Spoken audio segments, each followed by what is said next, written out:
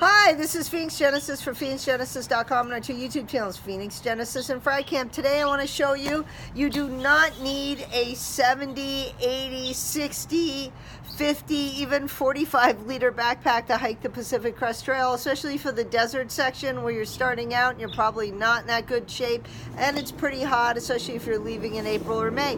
You can do it in a 14 liter hydration running pack. Yes, yes, yes, and I can even go lighter than this. I wanted to just kind of throw something together to show people that maybe aren't making all their own gear, just something basic and inexpensive. So, and I'll go into everything in detail. I'm going to show you different types of lightweight setups, but let's just take this as kind of a full comfort desert section. So first off, a 14 liter pack, $24 at Walmart. Other packs work. I even have lighter packs. This one weighs under a pound. I think it's like 13 ounces. Again, I'll do a review on, but I like this one because it has a little like lightweight hip belt and has a upper strap right up here, so it stays nice and secure and doesn't bounce around. So, having said that, let's dive into what I have. Okay. Bivy sack, that's all you need. Cowboy camping, look at the stars, nice and warm, completely waterproof. I have a couple different ones. I don't like the silver thermal one, intended to rip. So I either like the more expensive one, which I think I have one that's like 60 bucks. I got half price at REI. And it has a zipper. That's about 8.5 ounces. This one I like the no zip. It's only 5 ounces. That's it. And you do want to store this inside out with the silver facing on the outside. So let me step back. Hi, Merlin. My cat Merlin's getting in the video. Hey, Merlin. No, don't knock my phone over, baby. So anyway, that's it. This is, you can see this. This is 5 ounces, completely waterproof, nice and warm. Especially if you have a quilt, this is a good thing to have because it's going to keep your trapping all that warm air with your quilt that could be a little drafty. And you can always skip the stuff sack, save more weight, but I like the stuff sack. It prevents it from being ripped. That's one thing. So 5 ounces for your shelter.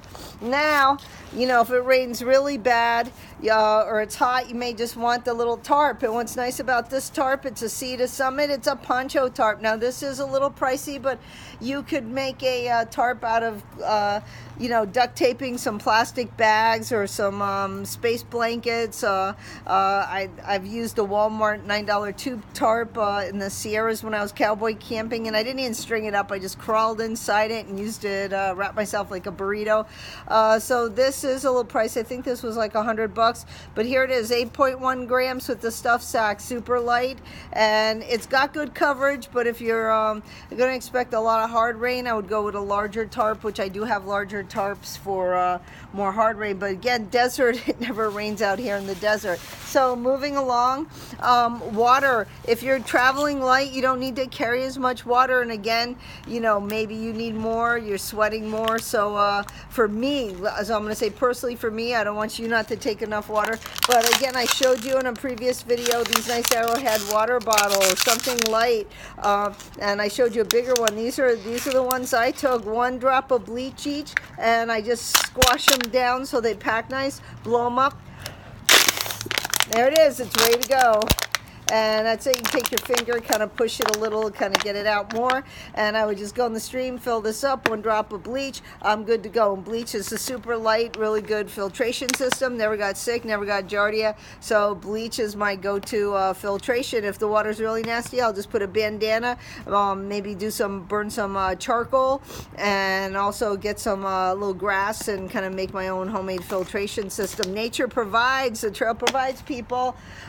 Next up, what else do we have in here? I like to have just a carabiner because sometimes I'll clip my, you know, my baseball hat, my ultralight hat, or I'll clip my gloves on here, or something else I might have clipped on. So I just have one of these nightlight clips. A little thermometer. I like to know how cold and hot it is. Oh, it was so cold this morning. Now, wow, it's almost, what, 80? And it was, it was really cold. It was 40 this morning. Anyway, so I have that. Also, if I take an Nalgene bottle, sometimes I do, sometimes I don't. I like the carabiner to lock my bottle in place. I've had it fall out and I've had to go down the mountain to get it. So unclip this. Yes, the other little bottles I showed you are lighter, but the nice advantage of the Nalgene, especially if you're going light, is that you could actually use it as a stove and boil water if you needed to. If you got hot coffee in town or you boiled some hot liquids, then you could carry that with you, or someone else made you some hot liquids and you could warm up some nice liquids. And this is a very fast way to warm yourself up. Put it under your armpits, like shove it in your jacket, shove it under your sleeping bag, just make sure it doesn't leak. These things eventually do wear out after about, I think mine lasted like 10 years and then finally started leaking. So, you know, great little thing.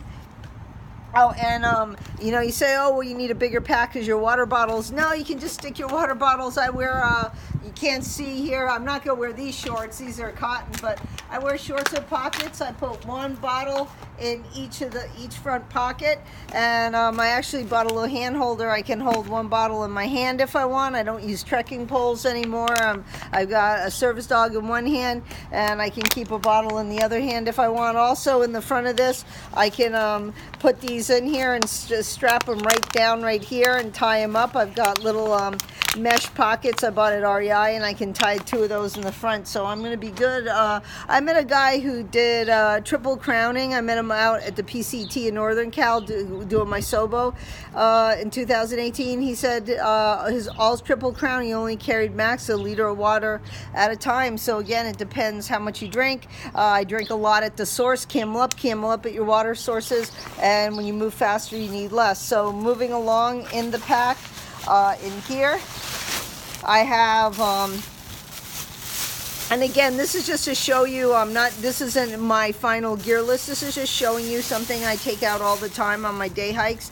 And again, I have taken out on sections and of the PCT testing, and some toilet paper, which I just kind of wad up, stick in the bowl. But it's not my final one, so that's why I'm not giving you the total weights. I'm just trying to give you an idea of seeing how much you can fit in a 14-liter pack. Little nice lightweight dog bowl. I can just put that on a campfire and boil some water with that. So super lightweight dog muzzle for when Jake doesn't behave and he wants to chew on something. I don't want him chewing on the ground like somebody throws chicken bones or something. So muzzle. And that just goes in my nice, waterproof, like, look at that Cuban fiber bag. Yeah, I'm just joking, just my little trash bag here. And I always carry an extra little plastic bag, because one never knows when something, you know, might be wet, like this, if it's raining hard. And, you know, this is kind of wet and it stopped raining, and I just don't want that to, like, leak, and I want to shove it in my, you know, in my bivvy. So anyway, that's that. What else do I have in here now? Oops, and I'm throwing, and I try not to throw. Sorry about that. Now, going in this compartment, I just finally found some more Bic Minis, because I had to get rid of mine when I flew back from Northern California.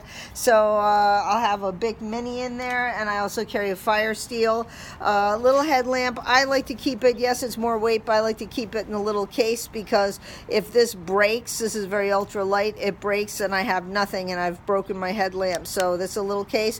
This is just a little Black Diamond Ion. It's a, I think, 200 lumen. It does the red light and the white light, and you can have it bright or dim, one battery.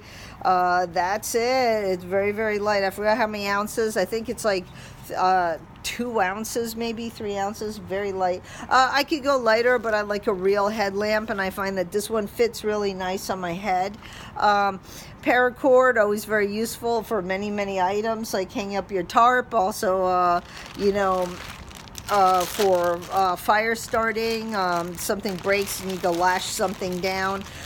This isn't something I would put, this would be my ditty bag with other stuff. I'm not going to carry my change purse, that's just for when I'm running around the city. So that would be filled with other things in here. I don't bring a lot for med, just hand sanitizer. Sometimes I bring a small sliver of soap. And hold on. Chapstick, very important, full chapstick. You can use this as your body glide. You can put on your feet not to get blisters. You can use it for chapstick, sunblock, loosen up when the zipper gets stuck. It's also antibiotic ointment you can put on you. Lots of uses for chapstick. It doesn't matter what flavor. If you're in bear country, probably the flavorless one is the best. Then over here, knife. I have all kinds of different knives. You know, I also just bought a lightweight knife sharpener because a knife is useless if it's not sharp. That's how you cut yourself. So knife, if you want to go really cheap, really light, this is a very light knife. It's got serrated and non-serrated edge, so you can saw and cut and do everything you need to do. It's folding, so you can conceal carry in California, and it has a clip. You can clip it anywhere you want, on your pack, on your belt. $2 at Walmart, and these knives do hold up pretty well. So that's it. A little knife, but I do carry a nicer knife. So now this is my little kit here. I have my driver's license on one side, put money in here, extra hair tie, which I use for my quilt, a couple band-aids. Sometimes I don't even bother with the band-aids, just use duct tape. A little mirror because I do wear contacts. It's also a signal mirror, and I wanted to show you inside here. And I used a surfing wallet. Yes, I could wrap everything up in a plastic bag, but I have dropped my wallet before, and I want something that's waterproof. And I also, the mirrors have cracked before too, so with the mirror and these other little things that get broken, I'd rather have the weight and have the little waterproof surfing wallet, which is $5 at Big Five. Now here is my little kit. We got a little lightweight whistle here, and I need the whistle because I have a dog, so service dog, my Siberian Husky Jake, so I want to be able to whistle. Also good for emergencies. I've never really taken a whistle before, but I decided I am going to do that now because I don't take a spot or anything else. Little mini compass. This actually was had a thermometer here, and it fell off in the middle of Northern California, so I just keep the compass part, and it has that little indentation where I can fit the whistle in there, and then a large safety pin for whatever I need, dig things out. I don't use tweezers, I don't need them. If a nail clipper doesn't do what I need it to do, a safety pin will, and the nail clipper is just kind of an in-between, and it just never really works for me. And that's it. I can hang that on my pack, but since it broke, I just put it in the wallet now. What other goodies do we have in here? Oh yeah, sunglass case for the sunglasses, and this I can clip outside, which is actually better, less likely for the sunglasses to break. And I just use cheap these old Spider-Man sunglasses, $2. This is pepper spray. I do not take it on the trail. A lot of parts of the trail it's illegal. I did take it in the parts that were legal. Never used it on the trail, but I do carry this in this neighborhood. Yes, and again, the twisty ties I use for my quilt, so I have a couple extra ones which I'll wrap around the wallet. Glasses and contact lens case. I may not do contacts, I may just do glasses. So extra pair of socks. I don't do darn toughs unless I'm like in the, I might take them in the Sierras, depends on the snow, but my feet are always warm. Like last night I got down, I think 35, 36 degrees, and I was testing out my hammock, and the bottom of me was kind of cold because I wasn't using my 20-degree underquilt, but my feet are always roasting. I took the little lightweight socks I had on off, and I always like barefoot. I have good circulation, so just lightweight socks. Now the sleep system here. In addition to the bivy, here we are, the Thermarest Neo Air. I go with the short because I'm short. 8 ounces, and you know, some people don't use the sack. I use the sack because there's nothing worse than a punctured air mattress, you know, so I want my air mattress good. This was very expensive, so I just leave it in its case. It's just more durable. Okay, now we're down to the final stuff. I'll get to my sleep system. Let me just show you this. And then here, a bandana. I usually take orange on the trail. I'm just using red because that's what I have around here. An extra buff that you can use as a bra. just some Nike fingerless gloves. I have thicker ones I actually take on trail, and these are amazing because you can use them. I have no clue what that annoying ringing sound is. Sorry about that. You know, you use these. I don't want sun gloves. I want thicker gloves because I'm going to use them to process wood, gather materials, you know, gather my campfire, whatever I'm using, climb over rocks. If I fall, I just like the thicker gloves, and I just use the same things all through the PCT. Then I usually don't bring a thermal top, but because I'm sleeping in my down jacket and I just get too hot, so at least for the desert part, so just compression sleeves, just Nike ones. I think they were 20 bucks. Got these, they sell them at Dick's Sporting Good and at Big Five, and these are great. I can use them. Last year on the PCT, I used them both. I bought 2 pairs, used one on my legs and one on my arms, and I was nice and warm when I slept. Though I probably will bring the Nike bottoms because they're only 4 ounces. Now, this is it, the last of my kit. So here I have the Sea to Summit 8-liter lightweight water-resistant bag, and this helps to compress things more in addition to the compression. Yes, I can use a trash bag. I've used trash bags. I don't like them.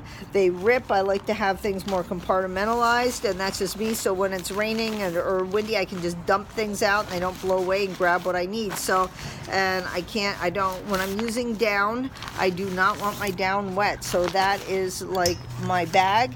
And again, like I said, compresses more. Then this is a compression bag. Again, this is Sea to Summit, and this is it. And let me pull this out here. Let me step back. So let's deploy the sleep system. That's the quilt. I'll get to that in a minute. So let me show you what else I have. So never leave home without a wind jacket, 3 ounces, because it's the jumbo size that actually goes over my down jacket.